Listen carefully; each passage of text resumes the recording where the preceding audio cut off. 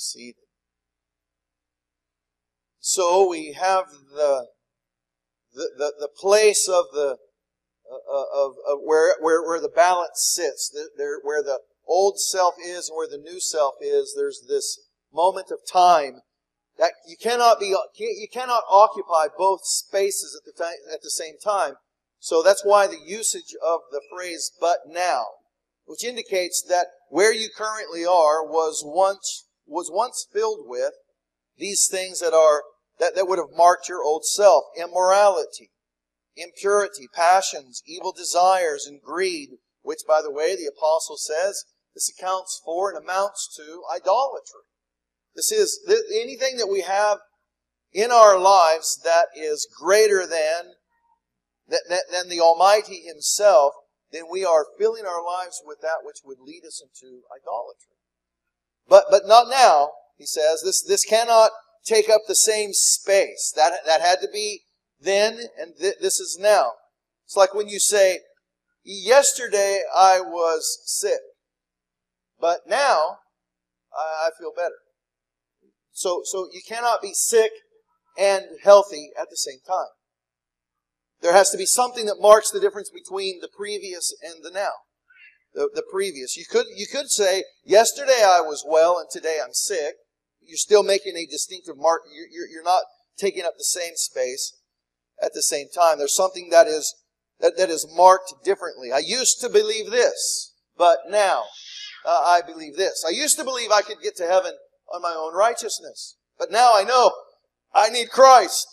I used to believe that I didn't need to gather with the saints, but now I know it's really important that I do. I used to believe that singing was just something that got ready for this moment, but now I know that singing is as important and an expression of what the church does altogether in its totality. I used to believe this, now I believe this. So not only is it something that takes up the space in the mind and the very presence, the very being of who you are, but it also is an expression of location. I used to be over there, but now I'm over here. You cannot be over there and here at the same time. And you might be able to see over there while you're over here, but you cannot be in both places. So there's a marker that says this and then that. I used to be at my house, but now I'm at the church house. I cannot. It's physically impossible for me to be there and here at the same time. I used to like ice cream. Okay, I don't know how that even fits here because I still like ice cream. But you see, you can't have one position. I used to not like broccoli, but now I can eat it anyway, and I should. Boys and girls, you should always eat the broccoli. But in this particular position of what Colossians, what the Apostle Paul is wanting us to see, there is something that cannot be the exact same by the now marker. And what is it that changed that? And we see it in the text. We see it and we know it from the whole of the Word of God. The thing that marks the difference is the blood of Christ.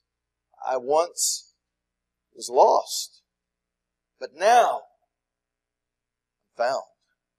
I once deserved the full wrath of God, but now, because of the grace of God, I get to share as a joint heir with Christ in the heavenlies. That was then, this is now. Location, state of mind, this and that. So, he says these things have been marked. And the apostle makes it very clear what these markers were. That the two cannot take up the same space at the same time. So walking in these ways of the past are clear for us to see that we can no longer walk in them now if we're going to make claim to be a born-again believer of the Lord Jesus Christ. So, as we think about this in the deep sense of it, you as a born-again believer cannot take up residency and joy and pleasure in walking how you once walked.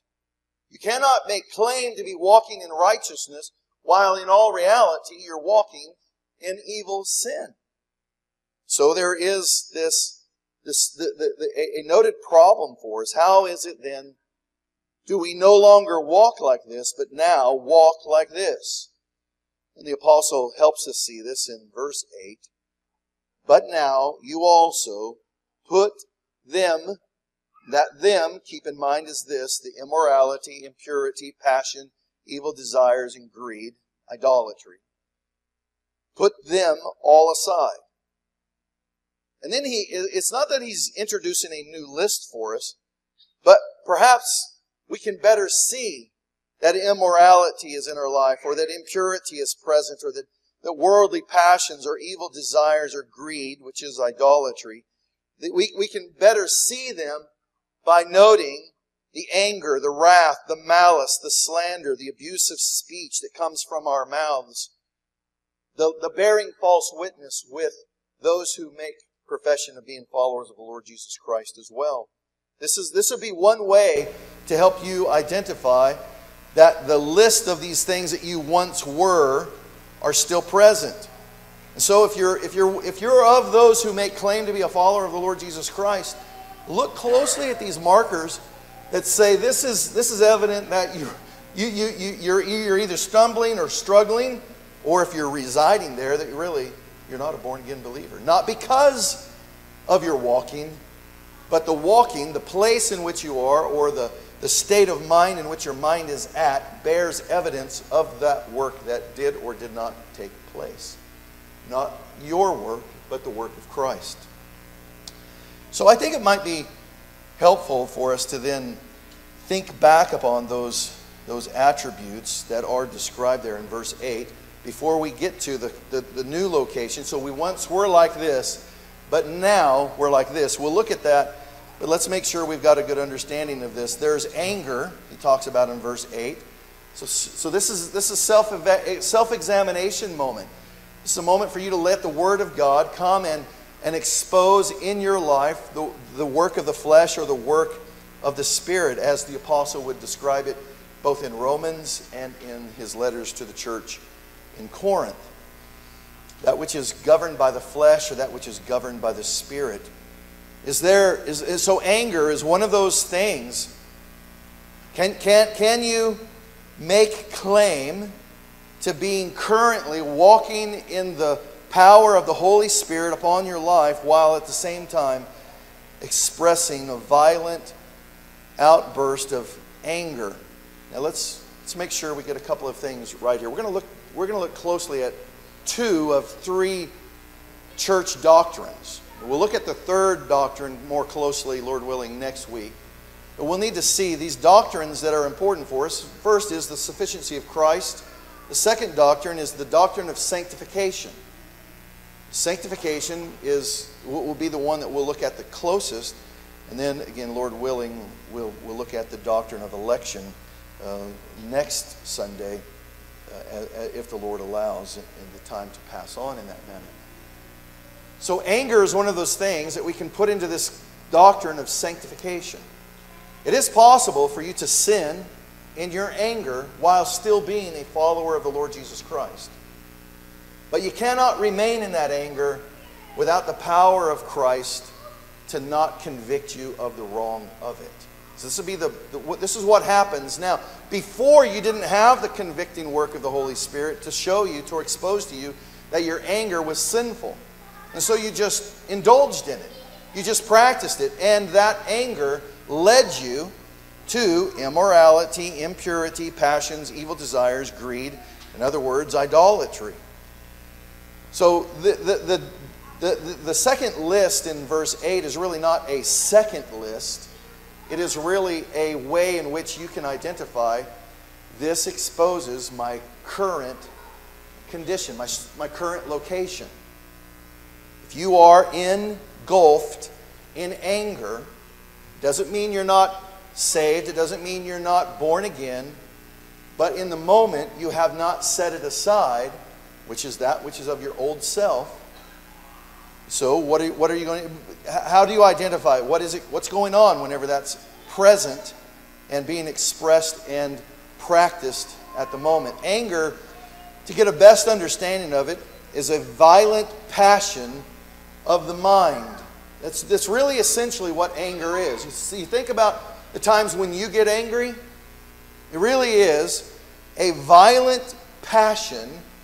It's an expression of a violent passion in your mind. You wanted something and it didn't happen. And so you act out in a violent passion of the dissatisfaction of the outcome that you were hoping for, or for that matter, even manipulating. And so you grow angry because it didn't work out the way you wanted it to. This is really a damaging attribute that all of us possess in our old man. That old nature shows up from time to time, doesn't he? Doesn't she? And oh, what a grace from God that He would forgive us of it. But today, if there is notably upon you, even if there has been recently a violent passion in your mind in the way it came out of your expression toward a loved one, toward a neighbor, toward a member of your church family, someone at your workhouse, that would be the work of the Spirit of God to expose to you that you don't want to remain in that condition. Because left unchecked, left unconvicted of, unconverted from, or not repented in, leads us down the pathway of immorality, impurity, passions, evil desires, greed, and idolatry. Almost as though it's the same thing, but the apostle includes this word that we would have, wrath. So in verse 8. So keep in mind that the difference here is not, we haven't got to that which is different than the previous. He's just expressing the previous in this manner to help us know, are these things present in us? And how is it showing out? Wrath would be, if anger is a violent passion of the mind, then wrath has to be the actual doing of what's in the mind. This would be how the apostle, or how the Lord Jesus Christ would say in the Sermon on the Mount, you've heard it said of old, you shall not murder. But I say to you, you shall not hate your brother. So one is the actual doing of, the other is thinking the worst of. So the Bible makes no distinctive difference between the two. They're both dangerous for you. They're both dangerous for you to take possession of. It's risky for you to hold anger, angst, that you want bad. You want the individual to be shown in a negative light.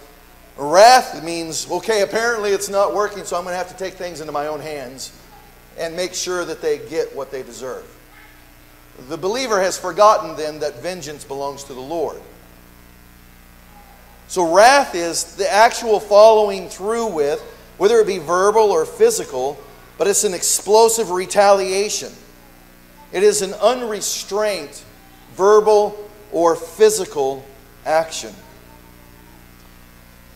Isn't that a tragic marker that still wants to latch itself onto our souls from time to time? That's where we once were. But now, verse 8, and we got to get through these things that actually show the previous before we can get to the current condition, which is radically different than the previous. Then he moves on, for not only anger and wrath, and so notice them. Are they present in you? Do you want these things to happen like this? Are you actively making sure that retaliation is given to the individual? These are not attributes of the born-again believer. These are attributes of your rebellious, sinful cravings, which really are rooted in idolatry. If vengeance is mine, and you take vengeance upon yourself, you're practicing idolatry because you've placed yourself as God. You've taken on yourself an attribute that God says, trust me here, I got this. And your action to do it on your own is saying, I don't trust God, so I'm going to be God for myself for a moment, and I'm going to retaliate. Vengeance is God's. It is not ours. Malice is the third of the attributes that are listed here that are still attached to the immorality, impurity, passions, evil desires, greed, idolatry. So, in verse 8, put all these aside. So you put those aside, and notice these are the things that will be the closest markers to you that those are still present. Anger, wrath, malice. Malice is extreme or extraordinary enmity of the heart. It is a disposition to cause injury. So you see they're similar. Anger wants injury to happen. Wrath actually instigates the pathway for it. But malice says you take an active role in it. Wrath could happen by you just causing something to create the harm. But malice includes you doing the harm. It's not just making a baseball bat available for someone who's mad at somebody else or something else, and so they might come along and pick it up and use it. Malice is you pick up the baseball bat and you use it in your anger, in your wrath, your malice. So it really is a personal gratification that exists in the soul. And this would be that which is where you once were. These attributes, whether you actually acted out in these kinds of outbursts, your disposition may not have lent yourself to that disposition even in an unbelieved state, but the root of them were still present in you. It's many times we think some of the most vile and vicious people in world history, how is it possible that they did the things that they did? In all reality, the common grace of God is what restrains you from being even worse than they were. Because you possess in your sin the capacity to do all of this. The apostles say, and if you're not aware of this, if your spiritual eyes are not open, and you're not repenting of these things that are present, which really is to the conclusion of it is all idolatry. Slander is the next one. Now, slander is not so much in the physical as it is more in the verbal. The other, wrath and malice, would probably easier to be seen in the physical, but they can be verbal as well. But slander certainly is this. It is the intentionality of either advancing someone else's false report about another, or you beginning the false report of another. Both of that is slander. It's possible for you to participate in slander. And I would even argue this, it's even possible for you to participate in slander if you don't fully know all of the circumstances. You can, unbeknownst to you, this would be what the Bible would call gossip. You participate in spreading information that seems to a reasonable person to be true about that person you're wanting to slander, but this is with the intent to make the other person in a negative light on purpose. So someone has done something, and you in your wrath and in your malice and in your anger, you don't like that they get the advance, that they get the promotion. You don't like that they're known as the leader. And so you start a campaign to slander them. And you start it in a malicious manner. You start it in a manner either by the propagating of a false claim or false report about the individual, or you begin one yourself. Slander is a false report with the intention of causing injury to the reputation of another. And I think it would be important that when we don't just say another, but that the Christian must think about, when we think about another, we cause intentional harm to the reputation of any other born-again believer or unbeliever, nonetheless both image bearers of the Almighty God. Can you imagine the kind of idolatry that is present in your being, that you would desire to slander another image bearer of the Almighty God? Can you imagine the level of idolatry that you have taken upon to yourself to think that you have the right to slander another image bearer of God? Now I know some will want to make an argument, truth is truth, and listen, if it slanders and hurts them, then that's on them. Well, truth is always the truth. But what's the intent behind why we want to propagate it, why we want to advance it? Is it because we need to give warning to people? That's not slander. If it's based in truth and it's in compassion for both the one who is doing the slander or doing the wrong thing or the one who's going to be harmed by the wrong thing, that's not slander. But if behind the scene, or perhaps even out in the front of the scene, you're doing something to cause the ill reputation of another that is not based in truth, then you're participating in slander. And you may not even know it. You see how dangerous idolatry is? He furthers not only anger and wrath and malice and slander, but then he uses this clearer, more helpful description, this attribute here of abusive speech. Now this is not just this is not just the slander which was previously addressed, the false report of another. That's abusive speech, by the way. So understand that would be how the apostle would incorporate into this category of slander. Could possibly even include abusive speech, because you are falsely reporting of an individual's reputation. That would be slander, false, abusive speech. But also, note this, that the very way in which you speak, your coarse, vulgar, ill intention, these things that are really more of an abusive speech with the intent to cause slander. The motivation is at a deeper, coarser, vulgar way. It is, again, attached to that old self who has no restraints on the way in which you speak. Now, in days past, and perhaps it's still present in some circles, but there were times whenever there was a double standard. Let me start here. There was a double standard in times past that men, it's somewhat culturally acceptable that men would use a more coarse or vulgar language, and that women wouldn't. And that whenever men were around women and they were using their coarse and their vulgar language, someone with at least some kind of respect for women would say, hey, we don't talk like that around women. Which I think it's good. Don't think that I think you shouldn't interrupt that kind of vulgar, coarse kind of language. I would say largely culturally, it's a great tragedy that that's really rarely even on us anymore.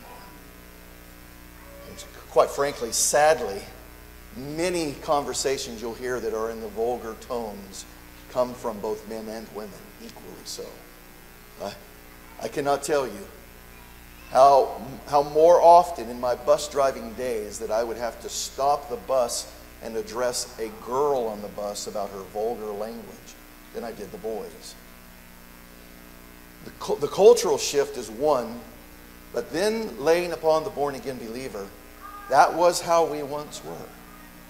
But now, there is something that is radically different about men and women. Now, this different kind of speech is not just something that women get sanctified in. This is something that even is a sanctifying work upon the men. We drop.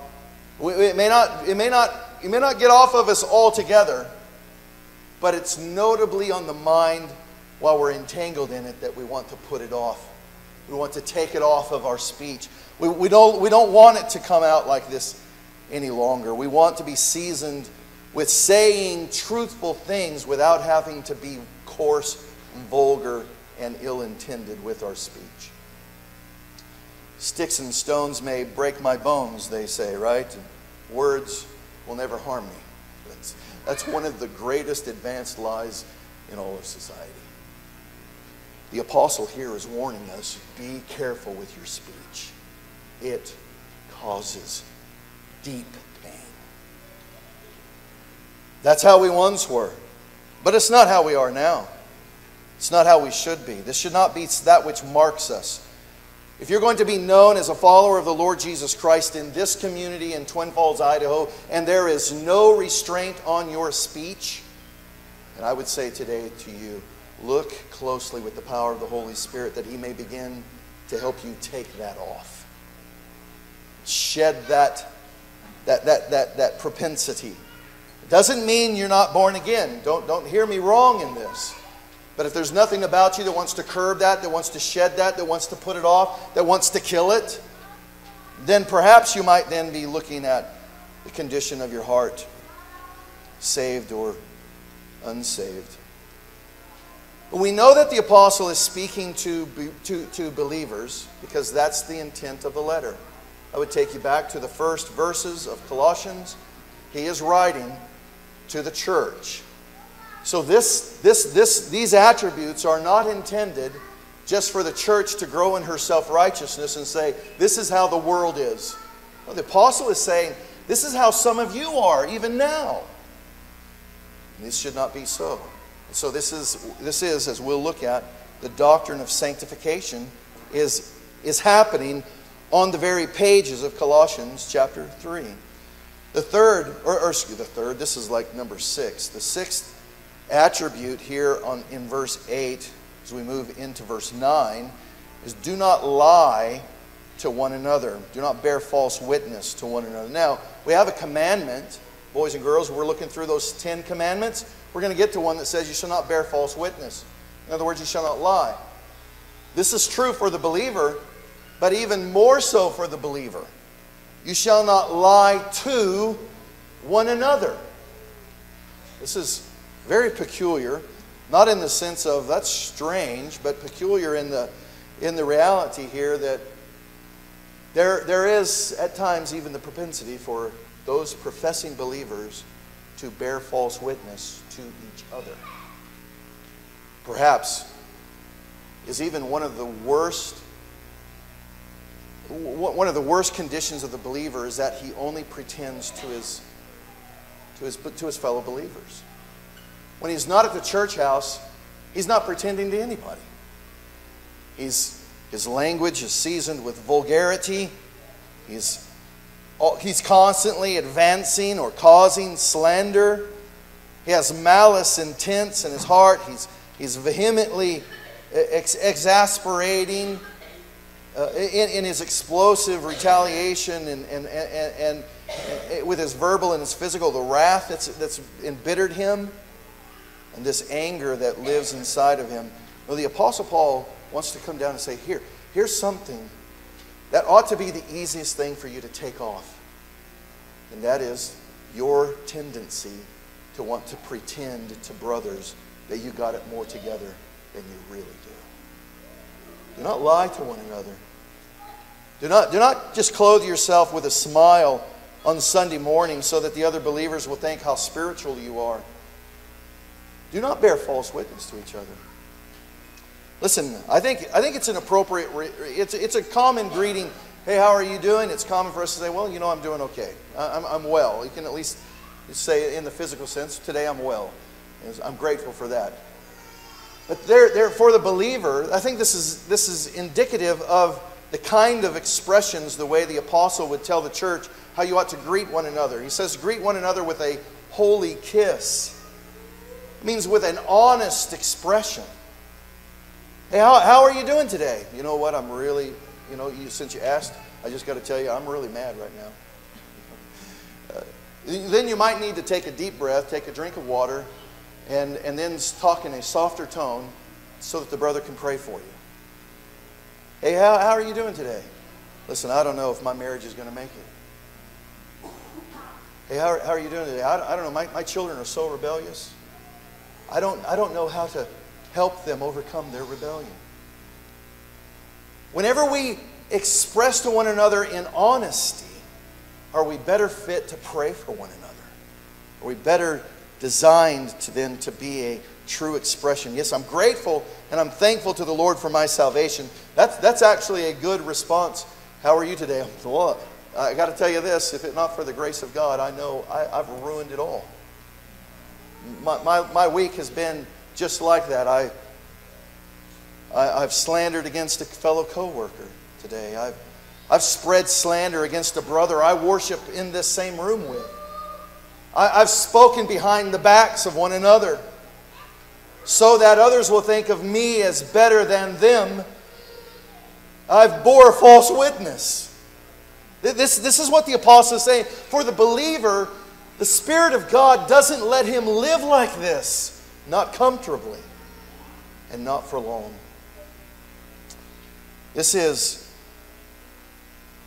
all of these, the anger, the wrath, the malice, the slander, the abusive speech, the bearing false witness. Listen, these are natural actions, natural attributes of the previous life where I once was there. I get it. That used to be on me. But now I'm here. And yes, when I came here, I brought a lot of the attributes from my old man over there. But the Apostle Paul is saying, set them aside. Take them off. He's using the language of put them to death. Severe way in which he wants to describe it. That which you would treat as skin cancer or a gangrene. You better deal with it, and you better deal with it immediately. Because if you don't, it's about to suffocate, and it's about to kill off more than it currently has. That which would be leading to idolatry. So we have two primary doctrines that we want to have on us as we make application here. We have the sufficiency of Christ, and we have the doctrine of sanctification. So let's move from that was where we once were, and now let's move into the glorious place of where Christ has brought us to. So let's bring verse 8 with us as we move forward. But now you also put them. Now that them, you followed the grammar as it's fitting here. Them is the immorality, the impurity, the passions, the evil desires. These are that which is listed in verse 5. The evil desires, the greed, the idolatry. But now you also put them all aside. And then he helps us. This is how you'll best see it. Anger, wrath, malice, slander, abusive speech. Remove all this from your mouth. And do not bear false witness to one another. Do not lie to one another, since you laid aside the old self. So he's saying previously, put them all aside. And now he's saying, because you're here now, he's speaking of it in the past tense. Since you did that, since you left the old man, since you laid aside the old man, since you mortified the old man and its evil practices. And that's everything that was listed in verse 8. Anger, wrath, malice, slander, abusive speech, bearing false witness to one another. You've laid them all aside. And you can do that because of the sufficiency of Christ. We'll see it. He expresses it in as clear of a expression of the sufficiency of Christ as you'll find anywhere in Scripture. Verse 10, as we see, then you have put on, so you've let that aside, you've taken it off, you've mortified it, you've put it to death. So you've put on a new self who is being renewed. Now that's that phrase, being renewed. Notice he didn't say is completely already renewed. This is a sanctification. This is something that is happening ongoingly. You're being renewed. As you're being renewed to a true knowledge, according to who? The image of the one who created you, who created him, the one who put off the old man and has now been clothed with the new man in the righteousness of Christ. This is in the true knowledge now. You know that that's where you once were. You don't have to put up a pretense. Every attribute that's listed in the previous condition, everyone in this room once owned. And from time to time, we actually still pick them up, don't we? And practice them. But by the grace of God, you are being renewed to a true knowledge according to the image of the one who created him. Verse 11, a renewal in which there is no distinction. Whether you're a part of this culture or that culture, whether you're Greek or Jew, whether you're circumcised or uncircumcised. Now this would be Paul bringing back one of the previous arguments. Inside of the early church, there was this division between the Jews and the Greeks. We don't even sit in the same room together. There's uncircumcised in the place. We have another room for you. You cannot come here to the same place. It's not the same, but listen, you're starting to see a rebirthing of a dividing of people. And the government is the one doing most of the dividing now, unfortunately. But he's saying here, there is no distinction here. You have no business of marking one being from this culture and one being from this culture. You have no business to mark one in this spiritual status and this one in that spiritual status. You are together in Christ. And every one of us once were there. But now, we're somewhere between there and fully sanctified. And the fully sanctified, the Scripture will show us, this status comes at the return of Christ. The completion of. The total satisfaction. The total sanctification in Christ is seen in its perfect condition at the return of Christ. But for now, you don't need to be segregating yourselves according to nationalities or skin tones or education or lack of education or spiritual status versus spiritual status. There is no distinction between Greek and Jew, circumcised, uncircumcised, barbarian, Scythian, slave, and free man. But Christ is all. It's the sufficiency of Christ. You're a barbarian. You got Christ. You're in. You're a highly educated, well-fashioned, well-mannered individual. Well, good for you. But you need Christ. And without Christ, you have no hope whatsoever of ever appeasing the Almighty God. Your only hope is Christ and Christ alone. This would be some of the great struggle over 500 years ago when many people were beginning to get a copy of the Word of God in their own hands, in their own language. And they're realizing for the first time, I'm saved because of Christ's work. Not because of my work down there at that hellish church house that tells me I have to perpetually earn my salvation.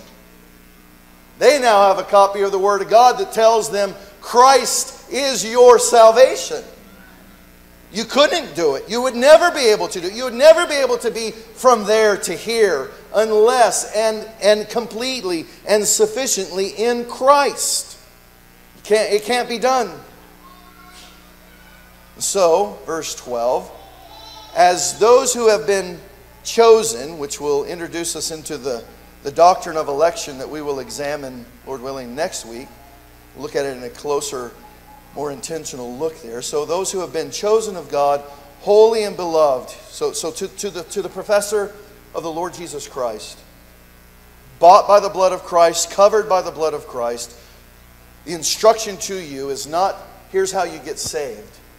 Because you're already saved, because everything is in Christ and in all. Christ is all and Christ is in all. Your salvation is totally, completely wrapped up in the work, the sufficient work of Jesus Christ. So, in this, because you've been chosen of God, holy and beloved, because you are saved, put on. So here's the instructions of work, but it's not unto salvation. Here's now the reality is, you once were not saved, but now you are. Now get ready to work. Because you got a lot of taking off to do, and you got a lot of putting on to do. And that is a work of sanctification.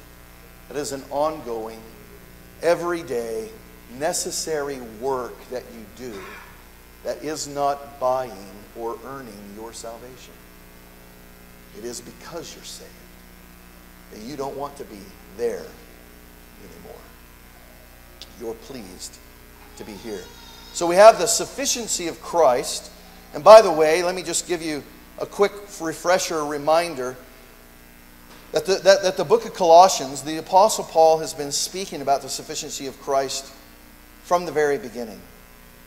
And so let me just give you quickly a seven places in the book of Colossians where he's speaking about the sufficiency of Christ. Colossians 1, 16 and 17. All things were created in Christ. Colossians 1:19. All the fullness of deity dwells in Him. Truly man and truly God.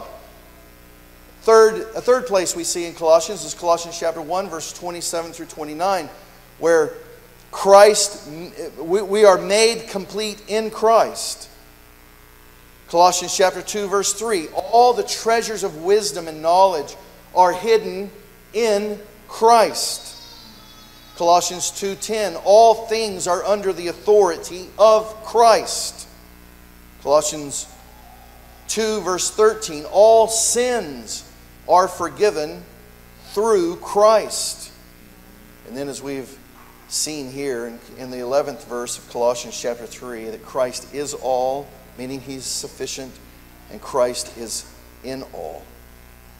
If we don't grasp that, we won't get how sanctification works. Now, the Baptist Catechism, question number 39, this is what Spurgeon called the Puritan Catechism. The question is, what is sanctification? I hope that you would grow in your understanding and knowledge of what sanctification is. This is how what Spurgeon called the Puritan Catechism, this is how it answers it. Sanctification is the work of God's free grace by which we are renewed in the whole person after the image of God and are enabled more and more, in other words, ongoingly, to die to sin and live unto righteousness. Sanctification. The longer we walk with God, the more we see the things we need to take off. And the more we see that we have not taken possession of all of what Christ has given us. It is this perpetual, glorious work that Christ is doing. Putting off and putting on. Daily. Dying, daily living. Daily you're putting off your anger and your wrath and your malice and your slander, your abusive speech and your false witness. You're putting off the old self and its evil cravings and its evil desires. And what are you putting on? We haven't even, we will look most closely at these next week as we look at verse 12. But what are we putting on? We're putting a heart of compassion, kindness, humility, gentleness, and patience, bearing with one another and forgiving each other. Whoever has a complaint against anyone, just as the Lord forgave you, so also should you. Beyond all these things, put on love, which is the perfect bond of unity. Let the peace of Christ rule in your hearts, to which indeed you were called in one body, and be thankful. You're putting off and you're putting on. Do not forget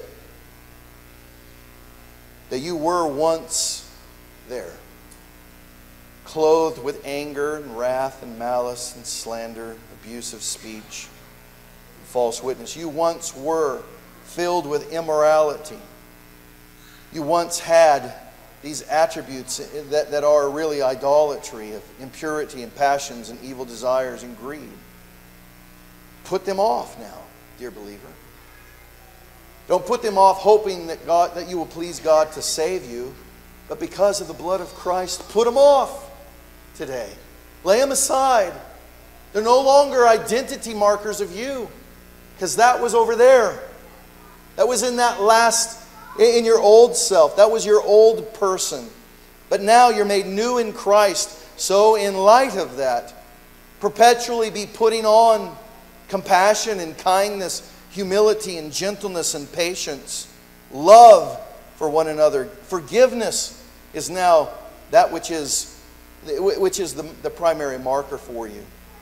Be like the writer of Hebrews when you see each other. Rather than stir up wrath and anger and malice inside of each other, stir up one another to do good works. You cannot do this when you're clothed with the old self. Put on Christ today, dear saints. And now, you are the light of the world. It's the Apostle Paul in 1 Thessalonians 5:23 where he says, "Now may the God of peace himself sanctify you entirely." The apostle is recognizing this, as long as you are breathing in the temporal day, there is something that needs to be sanctified off of you and sanctified onto you. So, get to work, brothers. Get to work, sisters. Take off and put on. This is what we do now. This is now how we live. This is now what we do. And this is what identifies us perpetually, shedding and clothing. And all of this in the sufficient power of the Almighty God. Be strengthened today, dear church.